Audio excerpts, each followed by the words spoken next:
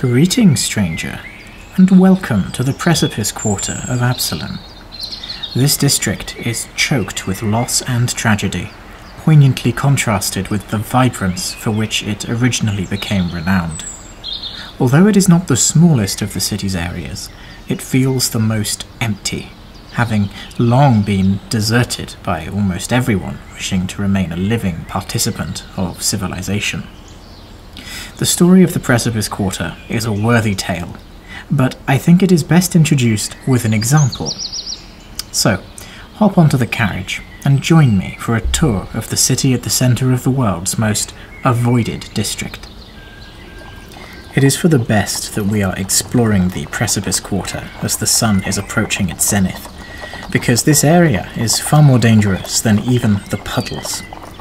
It does not look it, I know, with these abandoned homes several steps above the ramshackle slums and upturned boat hulls of the puddles, and even the cramped townhouses of the docks, yet, until 3 years ago, I would not have toured here so overtly.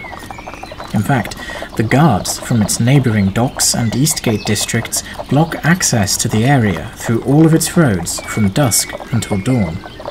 Or, more accurately, they block exfiltration from anybody or anything trying to leave under the cover of darkness. To see why, well, here is the example I mentioned. Can you see it there, through the rundown houses? That mass of eldritch stone deposited in the middle of the block, looking rather like a meteorite. Yet it is, in fact, the petrified remains of a rackworm, a devastatingly powerful creature spawned from the mind of Rovaguk, the Worldbreaker. The embodiment of destruction is heralded only by the most fearsome and chaotic of servants, and rackworms are no exception. I do not know much about them, but it should be obvious from even this eroding stone that they are no natural phenomenon. This 15-foot-tall slab is actually just its head, which has so far, and somewhat ironically, resisted every effort to unmake it. Well, the question then is what it's doing here. In the earliest days of Absalom, a cultist of Rovaguk summoned the creature here to consume the whole city, but it was slain before it made much progress. Unfortunately, killing the rackworm was only the first step. The cult has endured, tiny but real, through every attempt to dislodge it, and the main reason for this is the subtle, psychic call that draws worshippers to the site. You often do not know that you are a cultist of Rovaguk until it is far too late to stop yourself. The Worldbreaker's call is said to be like a plague that infiltrates the soul just as parasites infiltrate the body. It is also said that, at sundown, an onlooker at Wracked Rock, as it's called, can glimpse a visage in the petrified flesh, and some speculate it may be more than just a trick of the light. Today, there remains a small congregation of faithful that live in these buildings. They seem compelled to remain to the block, so they have so far been tolerated by their neighbours, but woe betide any who would do harm to what little remains of the rackworm, for the violence of a Rovaguk cultist is as gruesome as it is relentless.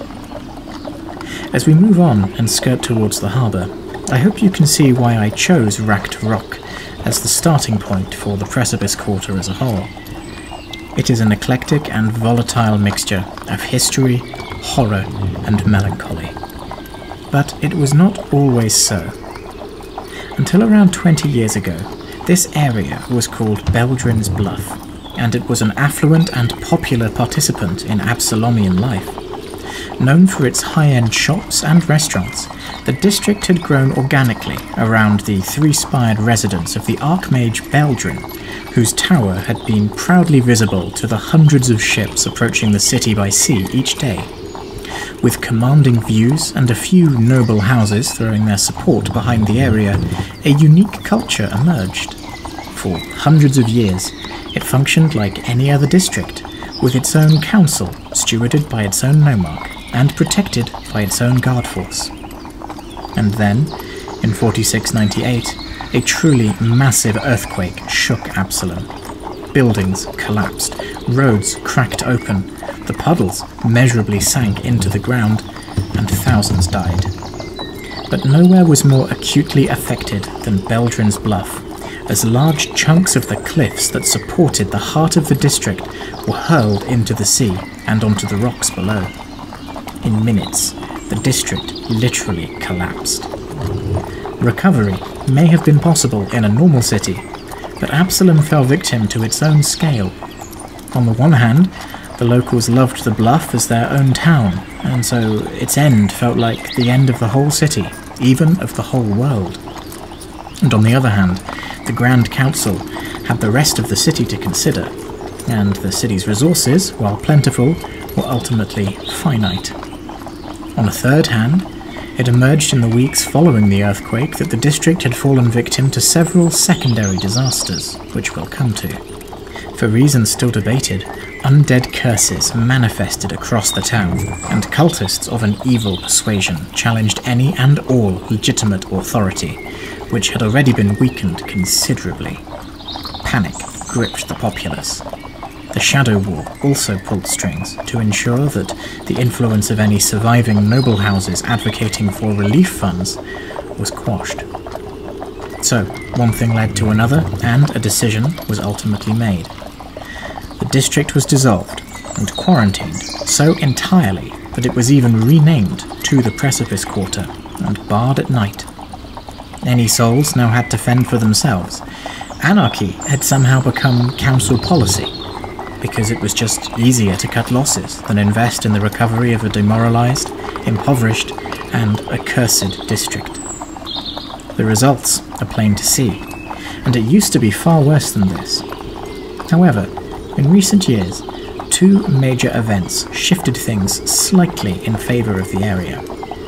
Firstly, the collapse of the militaristic nation of Lastwall to the north caused its leader, Watcherlord Ulthun II, and his faithful knights to seek asylum in Absalom. Ever a devotee to law and order, Watcherlord Ulthun has taken it upon himself to restore the district, and from his headquarters he seeks nothing less than the total rejuvenation of this wretched society. While he has no seat on the Low Council like the Nomarchs do, he is the closest thing to a leader the Precipice Quarter has at the moment, and that makes his Knights of Lastwall something of a district guard. Their efforts have enabled some daylight sojourns around the major roads to be possible again, which is why this tour can go ahead in such a straightforward way. Secondly, Acting Primarch Winsel Starborn made it his personal mission to make the Precipice Quarter habitable again at around the same time. 3 years ago, he commissioned a new paramilitary group called the Agents of Edgewatch to assist the Knights of Lastwall. With a formal remit, from the Primarch himself no less, the agents have made significant progress. Indeed, their work was instrumental in ensuring that the 4920 Radiant Festival, which was held around here, ran relatively smoothly. The Primarch's message was simple: bring light and life back to the district. Return the former Beldrin's Bluff to the fold. Unfortunately, while the efforts of these groups have been nothing less than Herculean, there remains the difficult matter of demography. Because at the end of the day, Absalomians feel no compulsion to migrate across town to a more dangerous part, and immigrants to the city look at its jagged, scarred cliffs with fear, and they are right to do so. After all, there are good reasons that the roads remain closed at night. These blocks to the right support this point. They are inhabited by Mortecants, who constitute the majority of the area's population now. Mortecants are humanoids who have been infected with necromantic magics and negative energies, and have been subsequently transformed into a ruined mockery of life. While not technically undead, Mortic bodies have been exposed to such overwhelming negative energy that they have fooled themselves into believing that they are, despite the objections of the mind and soul still inhabiting them.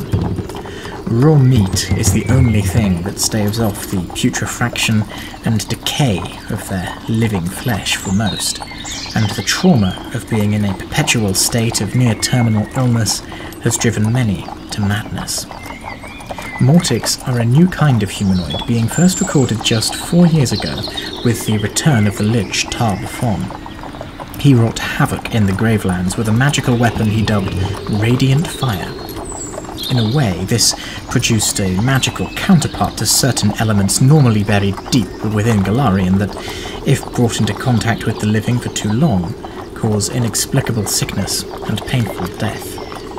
With Radiant Fire, Tar-Bafon ensured that even survivors, and there were not many, would become twisted and dependent on the very energy that destroyed their homes and lives.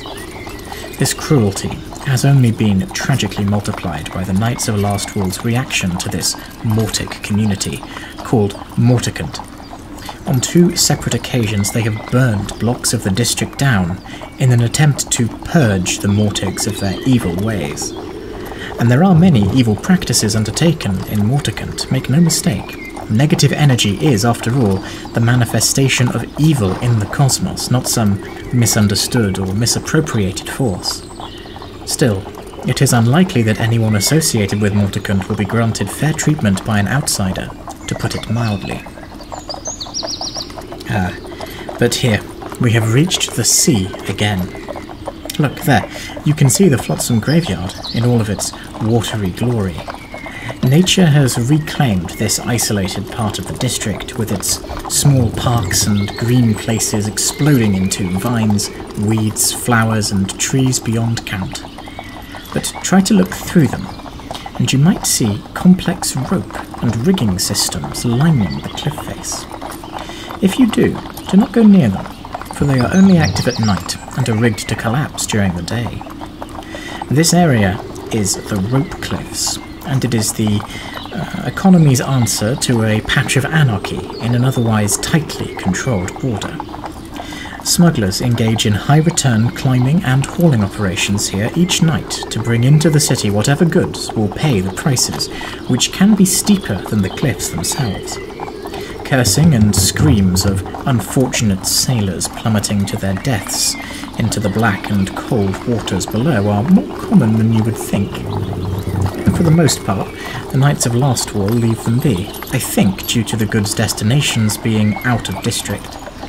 After all, nobody here can afford the costs of this method of importing, except perhaps the Knights themselves.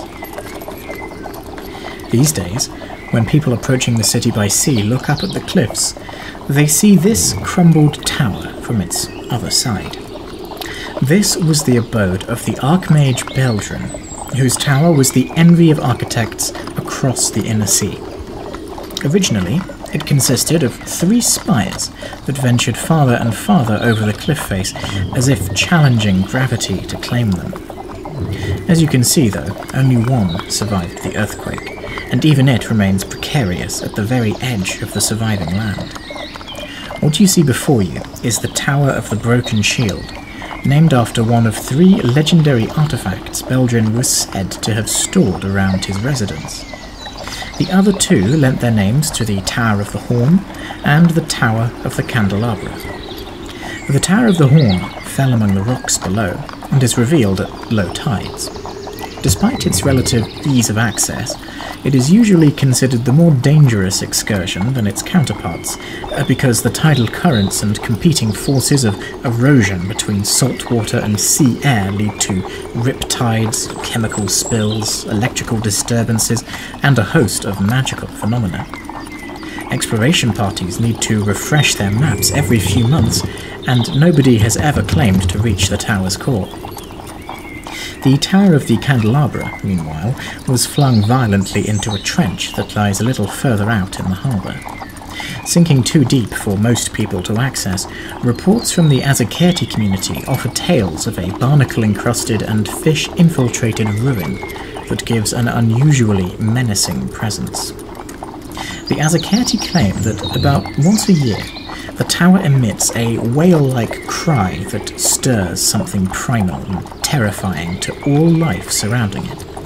Investigations afterwards report that all life around the tower dies shortly thereafter, and the seabed sands are littered with the bones of those too slow or too foolish not to flee in time.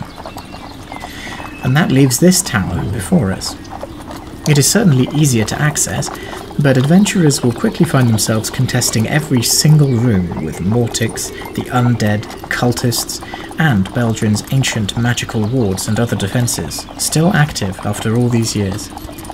Its reputation as the easiest of the three towers has, predictably, led to it becoming the most dangerous and violent.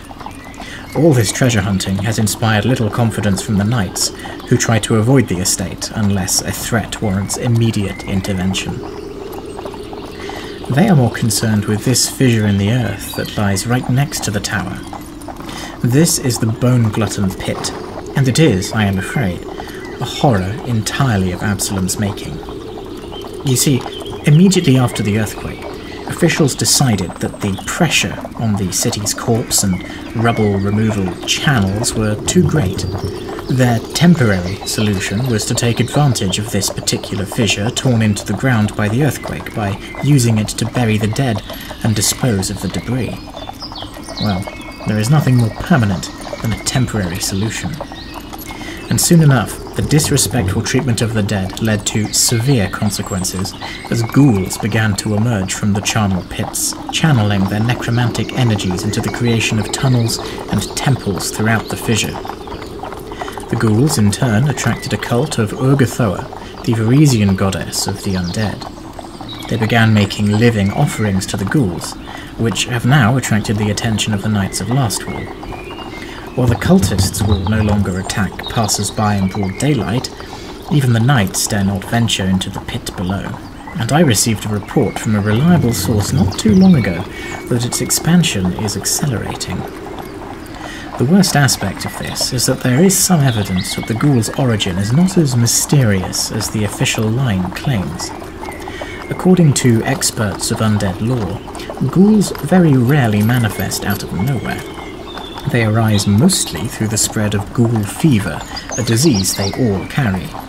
While other methods exist, piles of corpses are, by themselves, not sufficient to create them. So, one theory claims that a member of the High Council, usually the Chief Sanitation Commissioner, Lorette, but accounts vary, was bribed or coerced into using ghouls as a grisly method of corpse disposal. Ghouls are legendary corpse eaters, after all. Well, I do not know the truth of these accusations, but I will point out to you the Sanitation Commission's offices that are not too far from here in good time. In the meantime, I want to direct your attention eastwards, back up these crossroads. That dominating temple in the middle of the road is called the Spiral Shrine, and its grounds are consecrated in the name of Pharasma, the goddess of the dead and the Lady of Graves. Her judgment awaits every mortal soul who travels down the River Styx after death, and this inevitability means that she is a widely respected deity. It is not surprising, then, that her temple in Beldrin's Bluff quickly became a bastion of calm grief in the new and bleeding Precipice Quarter. Survivors pooled their money to repair the temple and to hire a private guard force to defend it. Consequently, the Spiral Shrine was just about the only place in the area that could be considered safe before the initiatives of Watcherlord Ulthun II and Winsel Starborn. As Judge of the Dead, Pharasma considers the existence of undead anathema to her religion, and so it is common for her planar scions to become ghost hunters, ghoul hunters, and so on. And I should clarify that a planar scion is an individual whose ancestry is inexorably tied to a particular location in the outer planes, like tieflings to the lower planes or asimars to the upper planes. Planar scions of the Boneyard, which is Pharasma's realm, are called Duskwalkers, and they are extremely rare, even among their distant planar kin. Duskwalkers are the reincarnated souls of individuals who have, knowingly or not, followed Pharasma's tenets in a previous life, and have been rebirthed into the material plane by psychopomps to help further this cause again. There can only be a finite number in existence, so if the soul of a Duskwalker is not resurrected within 1 year of death, the opportunity vanishes beyond the reach of even the mightiest wish or miracle. I have gone on this slight tangent because almost every Duskwalker in Absalom lives on this block, supporting the efforts of the Spiral Shrine. They are almost all undead hunters, and were considered the de facto protectors of the Precipice Quarter before the arrival of the knights, although their numbers are far too small and their purpose far too specialised to have ever been considered a true guard force for the district. We'll be starting north here, but before we move on, I should tell you that taking the westward road will lead you to another mighty fissure opened by the earthquake, this one leading directly to the Darklands. In case you don't know, the Darklands are an enormous series of interconnected caverns and tunnels that riddle the whole of Golarion like a hollow sea, and they're filled with creatures and wonders beyond count and imagination. Journeys there offer riches through rare minerals and trade, but they are usually one-way trips for parties who fail to comprehend the dangers posed by such a dark, disorienting environment. Entrances to the Darklands are plentiful, but most are difficult to access. But not this one. Called the Darkgate, it became known to everyone in Absalom about a decade ago, when a host of destructive creatures swarmed out of it to claim Absalom as their own. In the aftermath of the city's retaliation, an entrepreneurial gang calling themselves the Nail Fists gained control of the site, promising to act as a bulwark for the rest of Absalom. This arrangement proved to be quite profitable for the Nail Fists, who continue to charge extortionate prices to pass through the Darkgate, in either direction. And while they may have started as a simple street gang, today they resemble something more comparable to the First Guard's Eagle Garrison. Members are highly trained and well armed, and do indeed keep their word by slaying the occasional monster that peeks its head onto our surface world. If you want to descend into the darkness below, or leave Absalom by its most inconspicuous route, paying the Darkgate toll is your answer. This square to our left used to contain the buried, decommissioned golem known as Gulgamodh, one of Beldrin's ancient defences gifted to the quarter. Some efforts were made to repair it prior to the Radiant Festival a few years ago, but I understand that agents of Edgewatch ultimately decided that it was too great a risk in a district already plagued by powerful threats. I admit I do not know what has happened to Gulgamodh, but this next stop signals that the golem might no longer be necessary in any case. Behold Vigil's hope. I know that compared to many of the other fortresses within Absalom, this rather fragile-looking keep may not seem particularly impressive.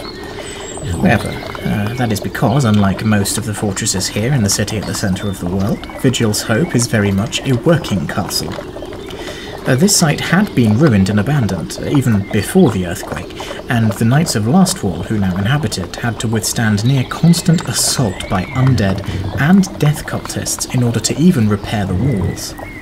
Yet now it stands stoic against such forces, and it is a headquarters of which they are justly proud. Of course, the presence of the Knights has not been universally welcomed, even by those who do wish to eradicate the undead menace.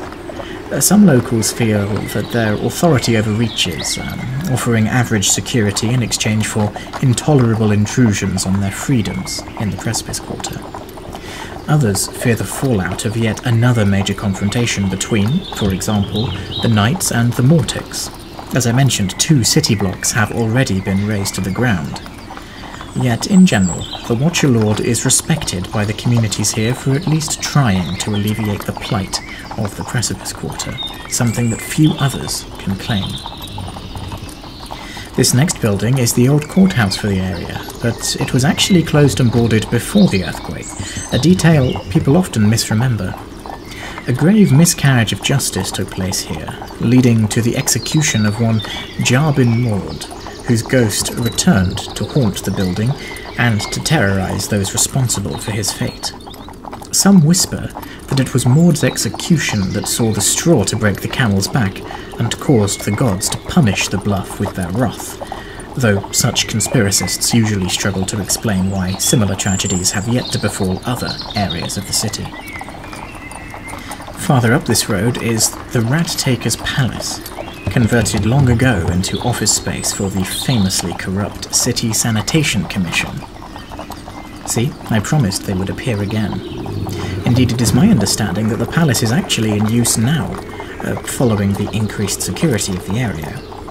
Chief Sanitation Commissioner Jarrett was strangely hesitant to evacuate the building in the aftermath of the earthquake, and extremely eager and quick to inhabit it again as soon as it was declared safe enough. There is no doubt in anyone's mind that a whole host of dark secrets could be uncovered by raiding that place, but so far nobody has tried. Jarrett's corruption borders on comical, even by the standards of a High Councillor, yet it has allowed him to retain his role for decades, so any investigators should approach the issue with only the most intense discretion and caution, lest they find themselves thrown into the Boneglutton Pit and left for the ghouls. This block on our left was once the crown jewel of the district, and one of the most popular tourist destinations in all Absalom. Known as the Arboretum Arcanis, it consists of a single, enormous greenhouse, capped internally with a gemstone tuned with a unique and generous amount of nature magic. Stewarded by its mastermind, a Goran druid named Kea, the Arboretum was a truly unique ecosystem. And I mean that literally. Every plant and animal inside was unique to this one block, having been respectfully warped or evolved by the druids' shepherding. When the earthquake shook the city, the greenhouse suffered. Its crowning jewel split in two, with the larger section sent crashing into the life below. This fracturing seemed to reverse all of its enchantments, and a new ecosystem enveloped the flora and fauna unlucky enough to survive the devastation. Now the animals are wretched, violent beasts that refuse to succumb to their innumerable diseases, while the plants are like pathogens to humanoids, with razor-sharp vine leaves slicing open veins and infecting hosts with puppeteering diseases. And the fungi? Well, they amalgamate themselves into near-sentient, wandering engines of destruction that care only for their own spread. Kea herself, meanwhile, became the most corrupted of them all, and she is quick to slay anyone who would interfere with her work, and interference for her means entering the greenhouse. It should not be surprising, then, that the Knights consider this block to be a priority for the reclamation of the district, but it has so far repelled their efforts. You see, the Arboretum boasts its own weather system that constantly injects the air with acidic particulates of warped water. While barely a tingle at first, spending too long inside the environment for anyone not attuned to its ecology eventually dissolves the body into its mists. If it is not eaten by some horrific, corrupted beast first, of course. And thus far, no armor or magical ward has been able to negate this phenomenon for long enough to justify a serious campaign against Chaos Garden, as it is sometimes also called here. Now, in contrast to the relative success of the Radiant Festival from a few years ago, these buildings and abandoned construction sites around us constitute the Grand Council's first reclamation effort from about 20 years ago, the Grislyfair. This was not its intended name, of course. No, it was due to be called the Wonderfair, an allusion to the remarkably successful Wondervale project in Eastgate that spurred the city's recovery following the death of Eridan. The Grand Council considered the Wonderfair project another Wondervale, just writ small. It was intended to revitalise and rejuvenate the Precipice Quarter by both inspiring people to immigrate into the area and simultaneously by demonstrating that the dangers of it were exaggerated. Unfortunately, as I hope I have made clear to you by now, the dangers were not exaggerated. Smugglers, cultists, and the undead all worked together to sabotage the fair while it was still under construction, and the Grand Council was forced to abandon the project entirely after several contractors were killed, with their bodies presented in increasingly public and gruesome displays. Following this, the Precipice Quarter did what it does best, and reclaimed the site in its own twisted way. There is a circus here, of sorts. Ghostly acts and eldritch experiences await anybody caught in the area's almost hypnotic attraction. After all, the Grand Council wanted people to stay, so the Grislyfair mimics this desire in its own macabre fashion. The acts you can find inside the tents are rarely fatal. Rather, they are traumatic mockeries of real performances, undertaken by haunts and ghosts that exist only to prolong the torment of the living. Rumours have begun to spread also of a vampire living somewhere among these buildings, though I have yet to verify this. Right next to the Grislyfair is one of the district's most mysterious and dangerous phenomena. You can see the clouds they make, but I think their noise is more difficult to endure. That reclaimed park off to our left is Stinger's Scar, and it is a maelstrom of living, stinging, biting, venomous creatures. From tiny flies to hornets the size of your arm, the Scar's swarms descended upon what was once a high-end amusement park one afternoon in the aftermath of the earthquake, seemingly from nowhere. They quickly drove away every other living thing, and then they began to interbreed. Naturalists and arcanists alike have been at a loss to explain the mechanisms by which giant hornets exchange with stinging crabs, but exchange they did, and continue to do, creating ever larger and more dangerous hordes of uniquely deadly creatures. This raging venomous storm is impartially hostile to everyone, and nobody has claimed any sort of responsibility or even understanding of the phenomenon, which has never left the park grounds. However, there are rumours of a figure that dwells in the heart of the Scar, humanoid in shape but lacking a face, who spins in endless circles amidst the flies, crying through a mouth that he does not possess that he is the Scorpion Prince. A classic bogeyman for children's bedtime stories, I am sure, but there is something to be said about the malice behind the maelstrom. If there is one thing everyone has been able to agree on, it is that Stinger's Scar is no natural occurrence. We are approaching the end of the tour now, but ahead of us yet lies its saddest part. Just beyond the Scar, tucked away, overlooking both the docks and the harbour, lies the ruined Tri-Towers Yard, now just called the Drownyard. Originally one of the most affluent and prestigious schools for children in Absalom, the site fell victim to the effluence of a long-forgotten necropolis that was unleashed by the weakening of the school's foundations during the earthquake. Having literally just survived the disaster that claimed so many others along the cliff face, the children and teachers of the school were instantly slain by a powerful and altogether evil curse that accompanied the sewage-like necropolis waters. Yet that was not all the curse did. At once their bodies rose again as monstrous and violent creatures with chubby, clawed fingers and fangs. The Drownyard children still play and study in their flooded school, but they are quick to kill anyone who trespasses. The responsible necropolis has been a high priority for exploration by the Pathfinder Society, who have launched several expeditions with the funding of Lady Dakelin of the Ivy District. You might recall during my tour there that her son, Jay, was found alive against all explanation by Pathfinder agents a full decade after the tragedy, so she has a deeply personal investment in understanding the nature of the curse and of the necropolis that unleashed it. There remains a small, warded patch at the edge of the Drownyard that protects against undead and evil creatures. It is an impressive bastion and shrine to the children's souls, but it is also put into sharp relief by the horrific complex that haunts it. And now we have come to our final point of interest. This is Barterfall, the only block inhabited by Absalomians in the whole district. You can see the poverty everywhere. The population here is comparable to the Puddles, in that they do not have the means to leave. Yet even the Puddles' residents have a veneer of legitimate authority to guide them, while the anarchic Precipice Quarter offers them nothing but death and disease. The name comes from the local economy. Coins are worthless here, unless they come with goods, because bartering is how these people survive. High on the cliff there is no Azakerti population to supplement trade, and the smugglers gave up their efforts to trade here long ago themselves. Conditions deteriorate year after year, with not even the Radiant Festival making a dent. Justifiably, the residents here feel forgotten and abandoned by all, except perhaps the knights, whose influence is limited to conducting sweeps for hiding undead.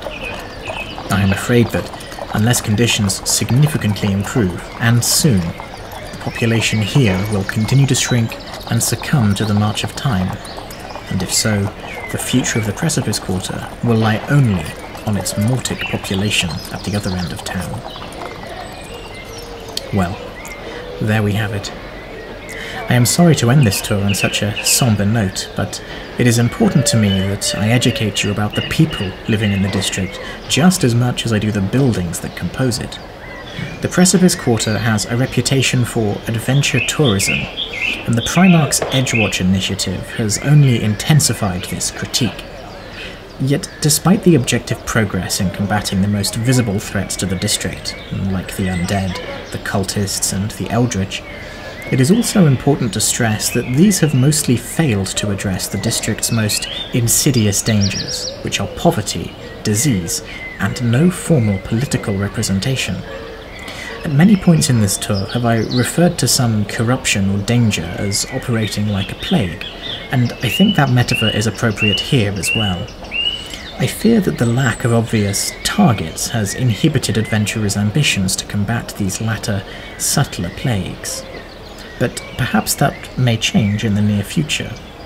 I certainly hope so, because if it doesn't, then the poor residents of this once great district will be condemned to a slow erasure against the next monster of the week that decides to rear its head in the Precipice Quarter.